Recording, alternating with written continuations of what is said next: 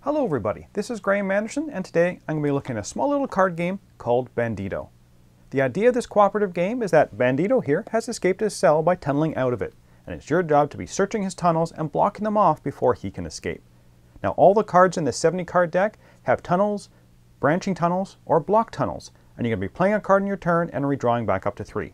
There's really not much else to this game. So, will this game be something you want to hunt down and capture, or is this one best left just to get away? Let's get it to the table, see how it's played, and we'll come back with my final thoughts on Bandido.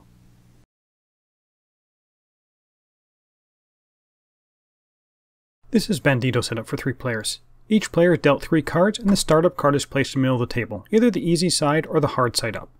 Now the goal of the game is to, before the deck runs out, seal off all the possible exits so that Bandido cannot escape. Each card will either have a series of connections making the tunnel longer or branch, or it will have a flashlight, which will terminate the tunnel, making it so the Bandido cannot escape at that exit. On a player's turn, they will play 1 card so that it connects to a previously played card. You cannot overlap, and all exits on one card must match the entrances on the new card. That means there can never be any paths on one card that are blocked by another card. At the end of your turn, you'll draw back up to 3 cards. If at the start of your turn you cannot play any of the cards from your hand, you discard them to the bottom of the deck and draw 3 more cards. The game ends when either the deck runs out or all the exits are terminated with a flashlight. So let's fast forward to see the possible outcome of this game. And that's how the game is played. Let's get back to the table to see what I thought about Bandido. So, on to theme and components. The theme of this game is, well, I'm not sure it makes much sense. Am I digging the tunnels or am I finding the tunnels? I understand the blocking the tunnels. I'm just not sure about making them. But you know what, for such a small game, I'm not too worried about the theme. The components are pretty minimal. The start card is a nice cardboard card. It's got a hard side and an easy side, and the really only difference is the hard side has 1 more exit on it.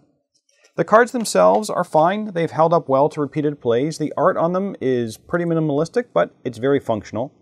The rulebook is extremely short, but it gives you everything you need to know how to play in like 2 pages. So on to the gameplay, and I'm not really sure this is a game. It feels more like a solitary activity, which is not bad. I've played this multiplayer, and although it is cooperative, it really doesn't feel like I need the other players around the table. We're all making the same decision. You have 3 cards in your hand, and as a cooperative group, you kind of make the decision on which card is the best one to play. So yes, it does function as a co-op game. I actually much prefer this as a solo activity. Now, but I could see the benefit of this for the family with like small kids, that you can all kind of help each other to do that. But when I first got this game, I thought I wasn't going to enjoy such a simple game. But I kept coming back to it for a way to pass 10 minutes enjoyably. Am I going to keep this one? No, I'm not going to keep this one. But I think if you enjoy playing things like Solitaire or Pyramids or Tri-Peaks, you might enjoy this one for a while. There is a reason why this has had multiple reprints of this game. So would I recommend this game? No, I'm not going to say you need to go out and buy this. Yes, I had some enjoyment out of it. It's quick, it's simple to play, and it was fun to watch the tunnels branch out as you try and block them off. And I did enjoy playing this one solo. But ultimately, it's a one-trick pony game that really lacks anything that will make you want to come back to the game in 6 months' time. This is not a bad game, but it just has a very limited replayability.